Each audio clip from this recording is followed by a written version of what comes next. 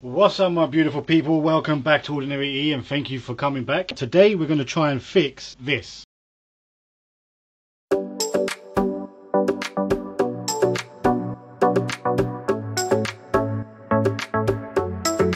So if you've seen in my last videos, we are installing Hall effects into my controllers. This was the first one we ever did, which is the V1s, and it's still going strong. Just a quick update. V1s are fine, V5s are better. This is the one I use primarily. But these wasn't any of the Hall effects that we were using from Jinfill. So these ones have the Jinfill, but these ones had, this one here had the blue type, turquoise type Hall effects that someone told me to try, which we put it in, but it came out on the tester, circularity tester, that it wasn't hitting all of the edges. If you can see in the corner, it doesn't quite hit the corners. Now apparently there is a fix for that, so you can recalibrate it, and what you got to do is reduce the thickness of the joystick, and to do that you can either wrap some tape around it, or what I have are these little silicone rings. I got a bunch of silicone rings. Now what these do are they protect the edge of your joystick, so you just pop them on, and you can see how thin that is. We're talking millimeters, right? So you put this on your joystick by putting it over and around. You might need to play with it so it sits flush, and that's it. So it sits like that, and what it does, it just protects the edges of your PlayStation controller as well. You could use this for any stick actually to protect it, but also what it does is it reduces the thickness, so that when you move the joystick to around in the circle and you're going to recalibrate it, it should think it's smaller, so it would go all the way to the edge. In other words, it's going past, it's going to make it look like it's going all the way to the edge, hopefully. So that's what I'm going to try. If it's not that, what it is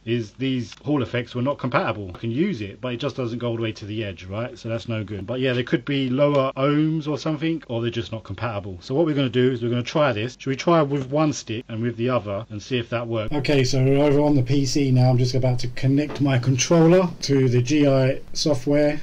It now has this calibration. You don't have to use this gamepad tester anymore.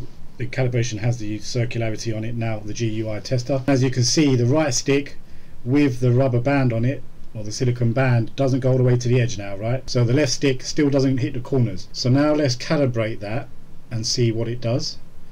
Just going to move the sticks around and around roughly about 5 times, then press done and press OK. And as you can see, with the rubber band it's now hitting the sides, but when we take off the rubber band, and I'll show you. Okay, so now that we have calibrated it, we can now remove that, and then when we put it back on the machine it should hit all the circles, right? So let's just remove this, or remove the tape, whatever you've used, like so. So now there's no silicone on there, it's back to normal. Let's put it on. Okay, so I'm now going to reconnect it back to the PC as before. Press this and that. Right, so let's do the circularity test, and as you can see, it now goes past the circle edges, hitting all of the corners, edges, whatever you want to call it. So it works perfect. Still got to calibrate the left one, so let's do them both together. So I'm now going to add some rubber silicone bands to both sticks and recalibrate this.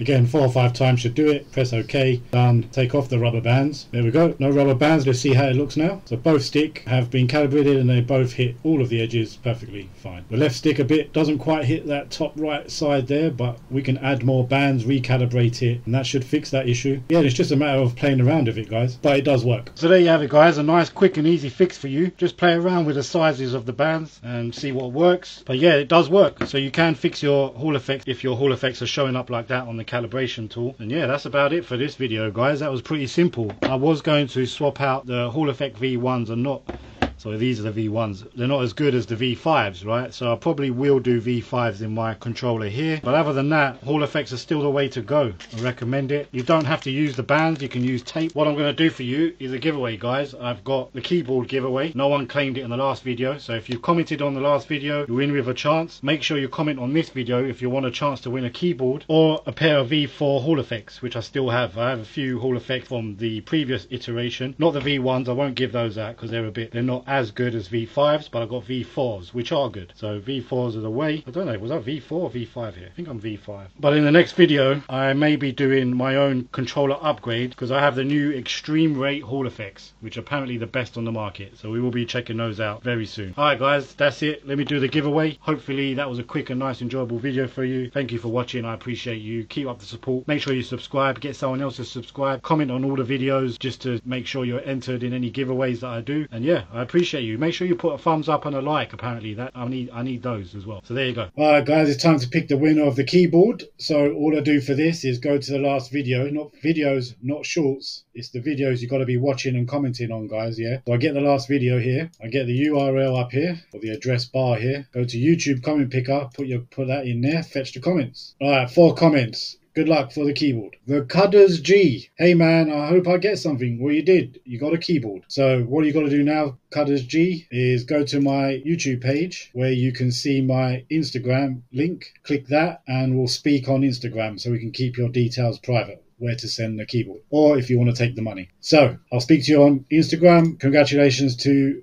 @the Cudders G.